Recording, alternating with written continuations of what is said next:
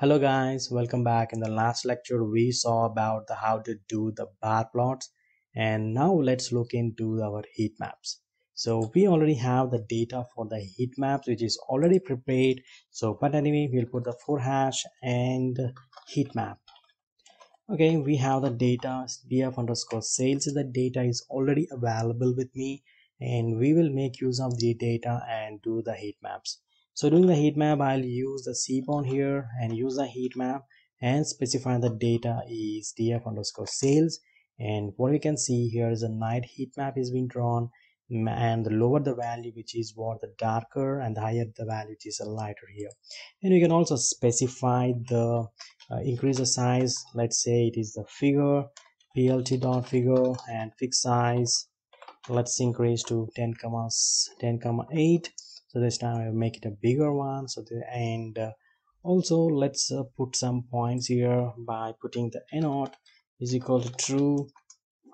If I specify not equals to true, I'm getting this but in the scientific notation. So let's change the format. fmt is equal to 02f. So I'm getting the float values with the 2 decimal points. This is the perfect. And let me change the color map to whatever I want. My personal favorite color map, it is GNU plot, is also the excellent way of visualizing the color map. And let me give the width of the each and every box. So I'll give the line width, and line width is equal to 1 pixel is what I'm going to give here, and nice plot is being drawn here. And you can see in the x-axis, and as you can see in the x-axis we have the quarter values. In the y-axis we have the years, and as you can see clearly visible, the lower the values of the sales, we can have the darker, and the higher values you can see the light color or nearly equal to the yellow.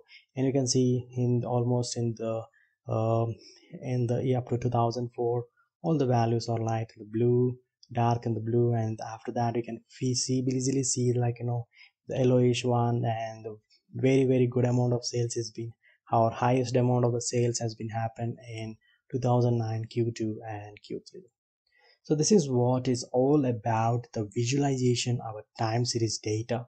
So I talk about how to take this basic data and which we do some kind of pre-processing and makes us the cooler visualizations for the time series data, like line, area, and the bar plot, stacker bar plot, and area plots again, and finally the heat maps. Hope you enjoy this lecture series. Hope you enjoy this lecture, and we'll talk about more about this time series analysis in our upcoming lectures. Thank you very much. Please find the description for the URLs below on the visualizations on time series data, and don't forget to subscribe our channel Data Science Anywhere for more videos and projects on data science. Thank you very much and happy learning.